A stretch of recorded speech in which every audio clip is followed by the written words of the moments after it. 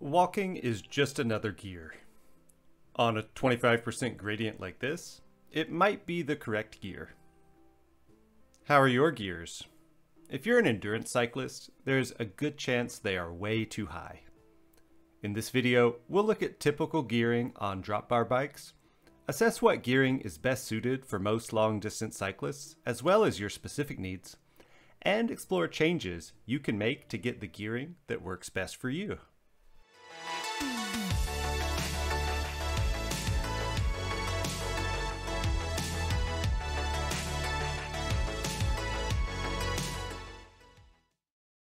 Why is gearing the way it is? Well, racing. Mainstream bikes blend the needs of pro racers with the aspirations of consumers. Pro cyclists need to attack on mountain descents and sprint to 70 kilometers an hour. When climbing, their light bodies can push 6 watts per kilo for multiple mountains in a day. Their gearing needs will average much higher than a non-pro and be in another league compared to an endurance cyclist. According to a recent Road.cc article, the Trek Segafredo pro racing team had settled on 52 39-tooth chainrings with a 10 33-tooth cassette for their standard setup. This gives 520% high and 118% low gear ratios. By comparison, my wife's new budget road bike came with 50 34-tooth chainrings and an 1130 cassette, with 455% high and 113% low ratios. Should her bike's lowest gear be about the same as Vincenzo Nibli's? No, and neither should yours. But long-distance cyclists are probably buying endurance bikes. They have suitable handling, tire clearance, and fit range for our needs. They also have lower gearing. Modern endurance bike gearing comes with a compact 50 34-tooth crankset and usually an 11 to 34-tooth cassette, which gives a 1-to-1 or 100% low gear ratio. Unfortunately, endurance cyclists like randonneurs are still overgeared. Normal folks doing normal cycling will love compact gearing, but a randonneur will ride a minimum of 200 self-supported kilometers on a brevet, with some courses lasting up to 6 days. Even the strongest randonneurs will struggle to produce the power needed to justify such high gearing. The riding style of a successful randonneur avoids power surges, carefully paces climbs, and rest or soft pedals on descents. This is to avoid needing extended recovery from hard efforts and to preserve energy. Because of this target riding style, we shouldn't be using high gears much, and we badly need the low gears for effectively pacing climbs. As we learned in the video why randonneurs should ride fast bikes, lower intensity, like during climbing, requires less contribution from carbohydrates and allows for more contribution from fat for energy during exercise. This reduces the chances for bonk and helps reduce fatiguing factors. So what is ideal gearing for a long-distance cyclist? The answer is, of course, it depends. Typical climbing gradients on your courses and total system weight, which includes the rider, bike, carried equipment, food, and water, are 2 important considerations. The third is your BTP, or brevet threshold power, a term I just made up. Like how FTP is analogous to your 1 hour sustainable power, BTP is the maximum power you can sustain in a somewhat steady state effort over a target brevet distance. It's the power to target under most riding conditions on a brevet for maximum pacing efficiency.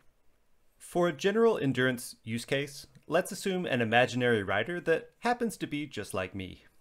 The total system weight is 100 kilograms, and the brevet is a bit hilly with some steep pitches. The rider targets 150 watts BTP, but since climbs are an efficient time to increase power, our rider aims to climb at between 175 to 200 watts. Pedaling cadence under 70 RPM is uncomfortable. These limits can be exceeded, of course, but the more time and at greater intensity these limits are exceeded, the larger the debt that is incurred and must be paid back, with brake time, extra fueling, and maybe decreased future performance. Gearing determines how slow of a speed can comfortably be pedaled without going below a target cadence. Using 70 RPM as a lower limit Compact road gearing of a 34-tooth chainring and a 34-tooth cassette cog allows a 9 km per hour minimum speed. With a 30-tooth gravel chainring, this drops to 7.9 km per hour. Moving instead to a 40-tooth cassette cog, 7.6 km per hour is now comfortable. Using both the gravel chainring and large cassette, 6.75 km per hour is now possible, 25% slower than with compact gearing.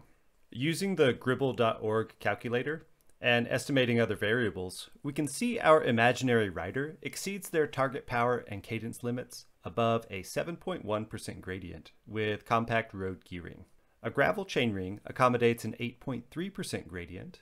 A 40-tooth cassette goes further to allow an 8.6% gradient, and combining both the gravel chainring and the large cassette allows 9.8% gradients to be traversed within target riding conditions. We can look at a few climbs and estimate the impact of gearing on this imaginary rider. Using veloviewer.com, we can see a breakdown of Strava segment climbing gradients. This memorable 2.2 kilometer, 205 meter elevation gain climb from my 2015 Flesh ride averages 8.4% incline. About half the distance climbing is over a 9% gradient, with some steep pinches of 20 to 25% gracing the top of the climb. Of course, target limits must be broken here. But by how much?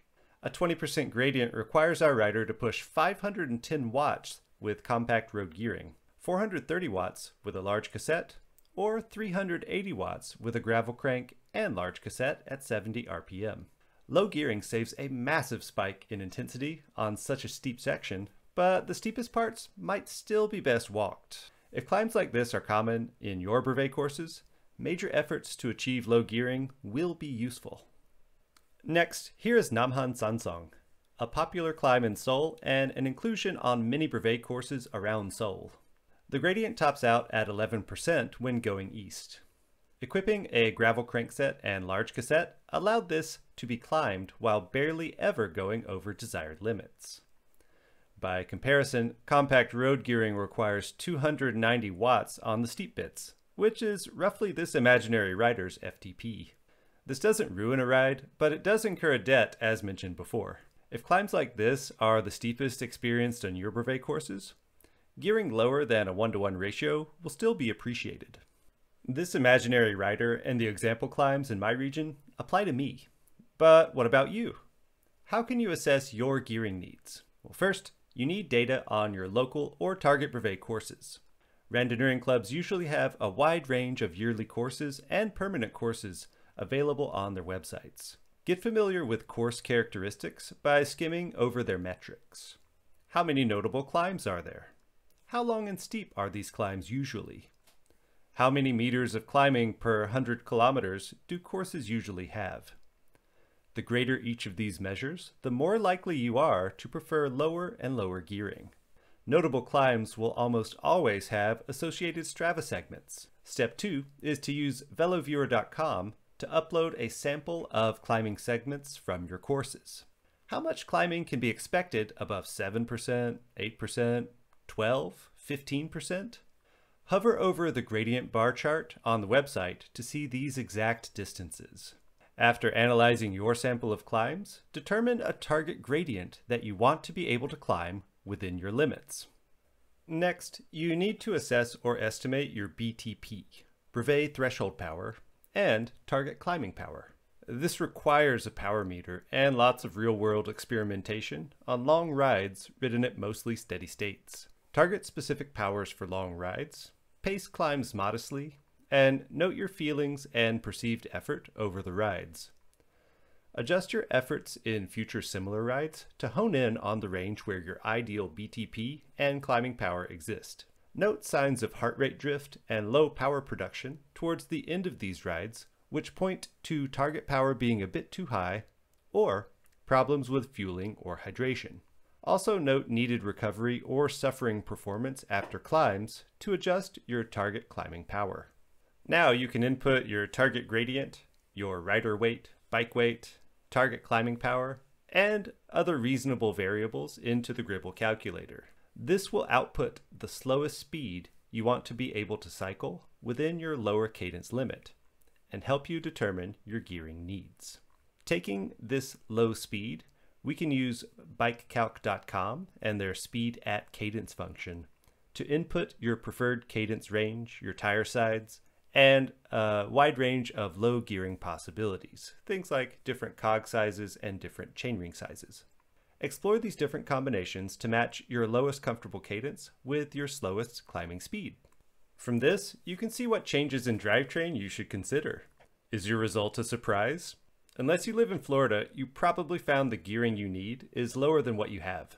You might look over at your bike and wonder how the heck you can get that gearing without swapping out every piece of drivetrain for something new.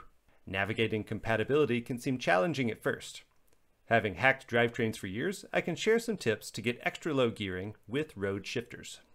Of course, a gravel crankset is an easy step one. It can be done without swapping the front derailleur if you have a clamp band derailleur, or if you use a super compact adapter. The rear is where it gets complicated. Starting with general workarounds, wolf-tooth goat links are the standard hack for lower gearing for a reason. By dropping the derailleur mount lower, regular derailleurs can shift to a larger cassette cog than they were designed for. These larger cassettes increase the need for chain wrap, so long cage versions of derailleurs are best when using a goat link. A similar but smaller effect can be had with B-screw adjustments, allowing most derailleurs to exceed manufacturer specifications. Some reports show a derailleur that's rated to 34 tooth maximum cog size can actually shift to a 40 and sometimes 42 tooth cog just with a B-screw adjustment. Aside from those general workarounds, a mere 2-tooth max cog size advantage can be gained with a GRX 400 rear derailleur for 11-speed and newer 10-speed Shimano mechanical road shifting systems. The SRAM 11-speed 1136 cassettes keep the derailleur in spec, but the GRX 400 is more enticing for a B-screw adjustment and exceeding Shimano recommendations. Hey there, high roller. I can tell you're just like me. You like the finer things in life. I can tell that by your electronic drivetrain. And you know what? If you want lower gearing, you can just add any mountain bike stuff that you want. That's the benefit that we pay for. Anything you want, the best in life. So go ahead, add that dinner plate to the back. You can climb anything. Just make sure you don't get too big of jumps between gears. That's not the best that life has to offer, so why would you do that? For 10 and 11-speed SRAM mechanical systems, 10-speed SRAM mountain bike rear derailleurs work with both the 10 and 11-speed road shifters. The 47-tooth chain wrap on a long cage version of this derailleur makes them a great candidate for a B-screw adjustment or goat link to get really low gears. Yeah, it's wool. I like everything wool, even my chamois. Ah, hey there. 8 or 9-speed drivetrain, huh? Good choice. Anything above that is just the money men trying to get the money out of you. It's not going to help you go any faster. One thing you want to think about though is the crank. You're probably going to want a triple. That way you get the wide gear range you need and you can keep some small jumps each time you change gears. I recommend mountain bike stuff. Do you know the road shifters for your 8 and 9-speed drivetrains can shift the mountain bike stuff from that brand? It's great. Over there I got a 42, 33, 24. That thing can climb up a wall. Now, if you hang around here for a little bit, I'll tell you about cantilever brakes, and I can share my favorite wax recipe with you too. Hey, where are you going? Hey, come back.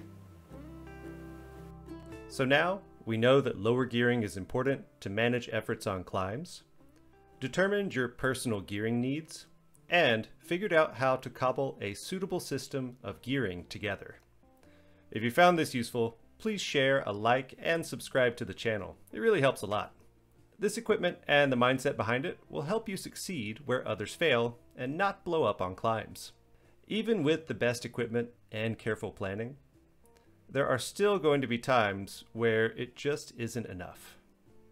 When that time comes, don't worry. Walking is just another gear. and there is no shame in that.